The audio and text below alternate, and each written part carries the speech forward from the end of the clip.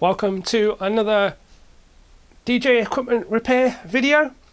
I have this CDJ 2000 that had a drink spilt over it, and I've cleaned up all of the board and replaced buttons, but I did find after putting it back together that the jog has stopped working after so much time. So it's okay once it's first switched on, but we can see after a period of time it will just not work. If we want to test this, we switch back to CDJ mode, and then cue and play is now working okay. We can pitch bend okay. Going back to vinyl stops it straight away, and we can see in the middle that the ring light is showing up, thinking that the jog is pressed down when it isn't. So what we're going to do is we're going to replace this part, the DSX1079, and I'm going to show you how to do that. Although this is on a 2000 Nexus, it's pretty much the same for all versions of Pioneer CDJ. Before disconnecting anything, pull the power out, give it time to discharge, and then I'm going to put my smelly foam on the top to protect the jog wheel from pressure. And then we have 1, 2, 3, 4, 5 screws on the top, and then 1, 2, 3 screws on the back. Carefully lift the top up. Here we can see the top and the bottom sections, and they're connected by this ribbon cable. So you want to carefully disconnect the ribbon cable. So we'll discard the bottom section for the moment, and this is the part that we want to get out. So let's just disconnect the various cables.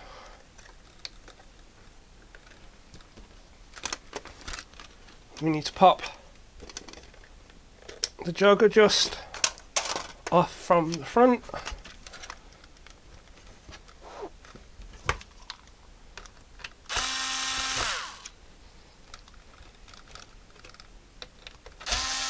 And we have the screws.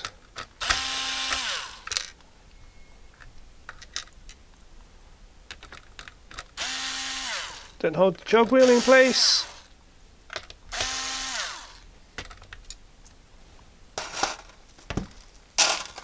I'm kind of doing this the cheating way. I'm not loosening that off. But if you just angle it like that and pull it out that way, then we can get it out.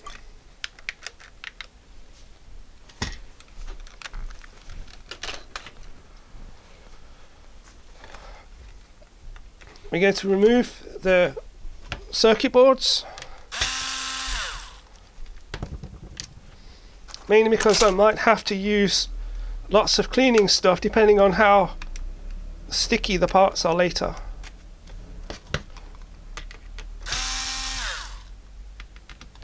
And now we can remove the JFLB.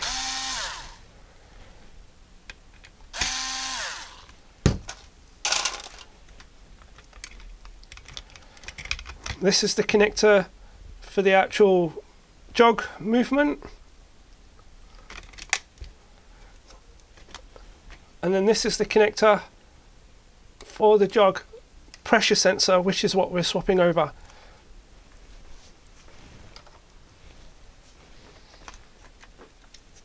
Okay, so we have our jog wheel, and on here there are 3 clips. This smaller square one, and then these 2 angled ones. So just gently push those 2 back, and this top section will clip off. And then this lifts off.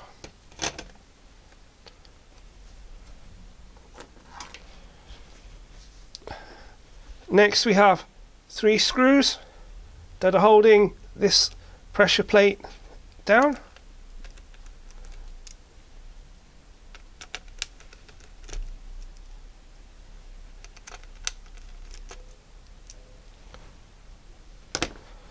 That can come off. We then have 3 springs, 1, 2 and 3, which were under those screws, which stop the top of the jog constantly pressing down, and this is the part that we want to remove.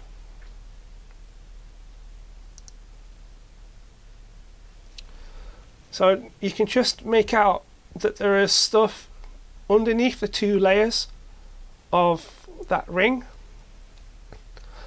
and that's causing a short circuit of the whole thing.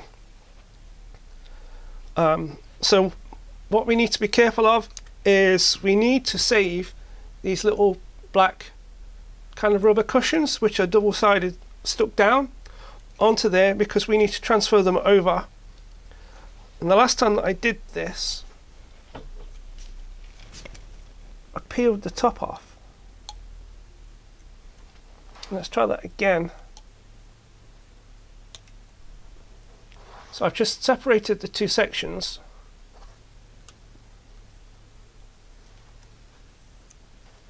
So you can see on that one that there is corrosion underneath that pad.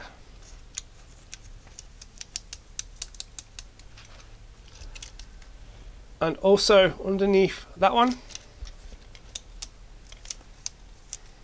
Okay, so we want to save that because we want to peel those off when we come to put it onto the other one.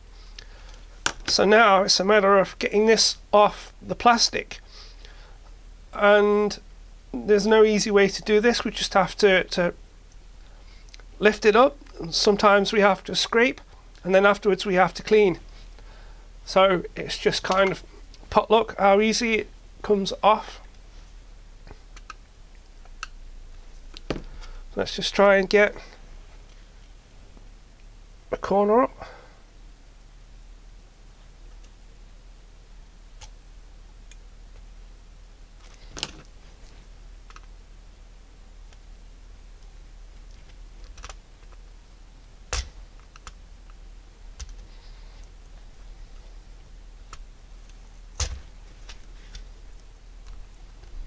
Is it going to play ball?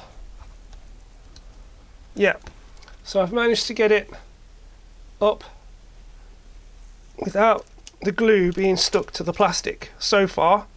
It's split up into sections, so we just have to keep working our way around.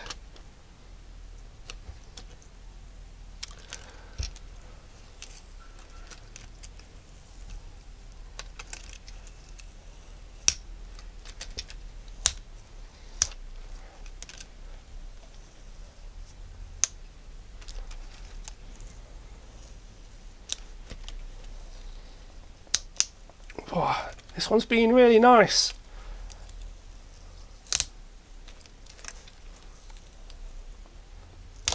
Normally it leaves all the gunk behind. So that one's off. There's nothing that we can do with that now. So next I'm going to use some isopropyl alcohol.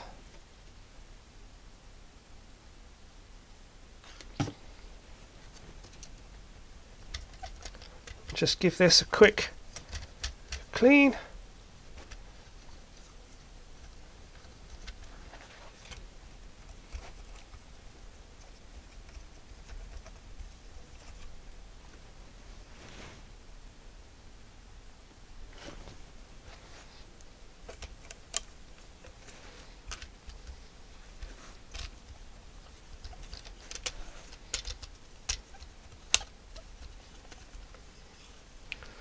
So we have a nice clean surface for the new sensor to go down.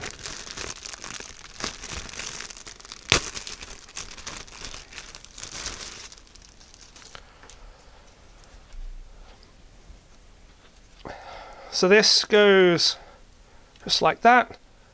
That's the part that plugs into the board, that goes through that hole, and there's like a plastic divider so that we know exactly where that goes in, and then that one goes up to the plastic divider. So now it's just a matter of peeling off the backing from one end, getting it roughly in place, and then we'll put that first one down up against that divider and secure that down. So that part's secure. We can lift the other part up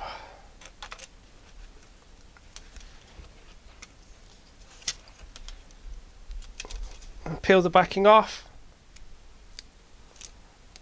and carry on.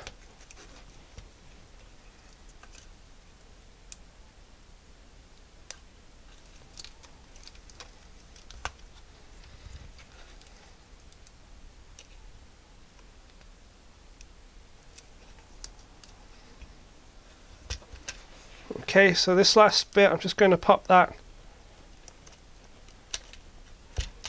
back through.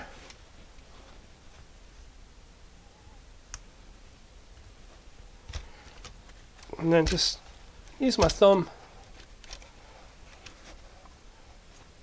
So there is our new part in place, but now we've got to transfer these rubber parts back over. And we need to put them in the right places, because if we don't, they won't match up with the ones on the bottom of this plastic ring. So we need to be very careful with these, and we want to keep the glue on the bottom. They've got double-sided tape on them, so that's the first one off,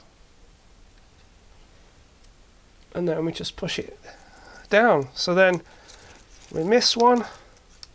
It's pretty much every other one as we go around.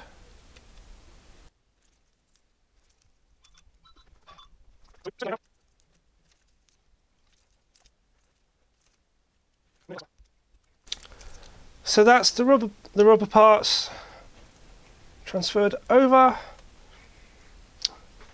We can start to put everything back together now.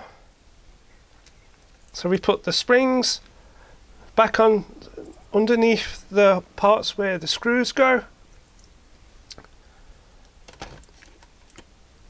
We put this back on, and it's easy to know which way this goes because those two are just close together.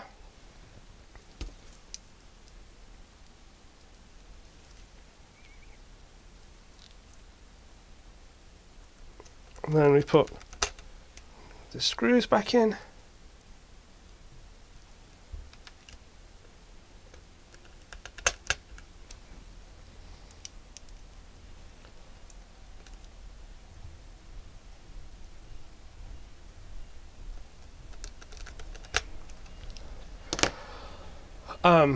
Don't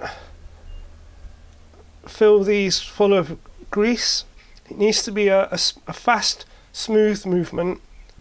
So just some very, very light grease, nothing too thick. Just make sure that it's clean more than anything. Same goes for this, just make sure that it's clean. Then that will go on the top. And then when we put it back together, we have to remember we've got our square part just there, and then the two clips. And then when we're putting this back together, there is one part that has a narrow groove, and that has a single part just there. So that lines up with that. So we clip under the square support on that side, and then line up with that narrow groove and just clip back down under those two. And then we have our jog wheel reassembled with the new pressure sensor. So let's put this back into the CDJ. So just like before, it's just like goes in at an angle that corner first. It's a little bit tricky. You want to get that down under that board, just there.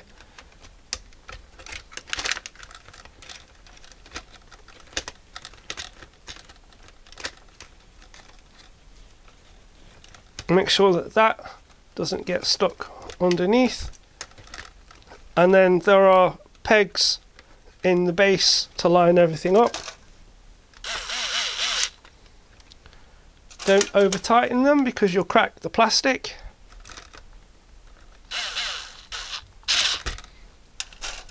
I've got my clutch on this set at the weakest. Okay, that's those screwed in. That just goes back under there. So we've now got the board to go back in. So we hold it this way and this cable goes in with the contacts facing up. It actually says contacts upper side, and then that just goes back down in there. Okay, that's screwed back in, and then we have the connector for the optical sensors. We have the data connector, which just clips underneath there, back in. So make sure that those are straight, and then push that to lock it in place. And the last one that we've got is this front slot LED that goes into that little connector underneath the Q and Play board.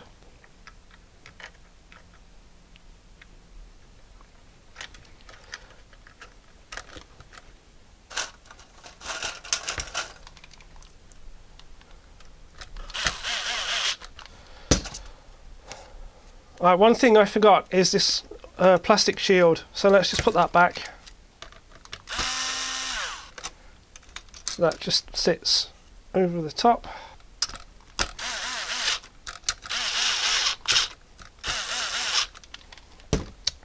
Okay, that's that put back together.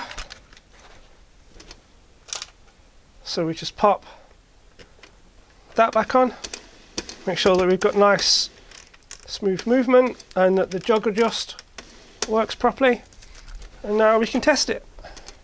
So we want to be very careful when we put this ribbon back in that the silver on the ribbon are not loose, flapping about, peeled back, and then carefully line it up and push it in evenly like that. We don't want any of that, anything damaged on that cable, otherwise it will have to be replaced. Okay, power back in, switch it on.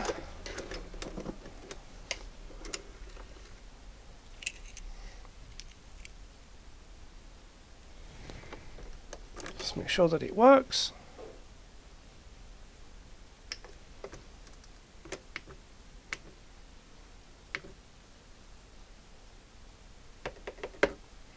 So our Q and Play are now working, our jog is working okay.